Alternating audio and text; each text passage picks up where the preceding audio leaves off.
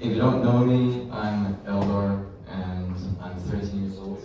And so you can see my painting over here, and it depicts the status of war through many countries and also the various types of Petrikivka around Ukraine. This includes Crimea because Crimea was always with Ukraine and always will be. So, while I grew up, I took an art studio, and while I was in the art studio, I actually painted this Dove piece, which I literally submitted to the contest, and I would say it went great. So, you could see the buildings here, which depicts of millions of homes being burnt down, and also wildfire, and also many disasters which you may know about. This also depicts of the underground shelters which some Ukrainians probably lived in and suffered in.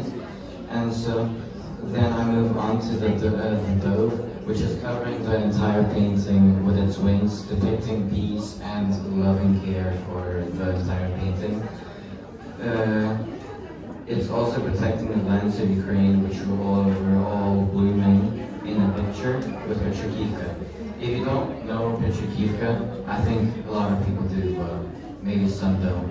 Petrikivka originated in a town called Petrikivka, and it was painted in nature style, but it was before that depicted into house decorations, and people used that to decorate the fences in Ukraine.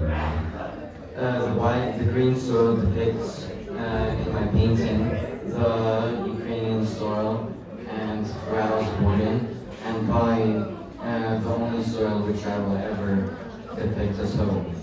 And the entire painting shows the type of political setting which, if Ukraine ever wins the war, which it probably will, I will happily take the opportunity to go back to my home.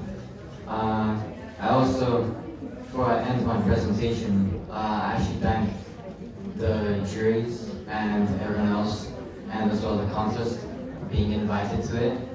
And I took the opportunity, and I thank the juries also gave me the opportunity to be here in Golden Time Town. Thank you.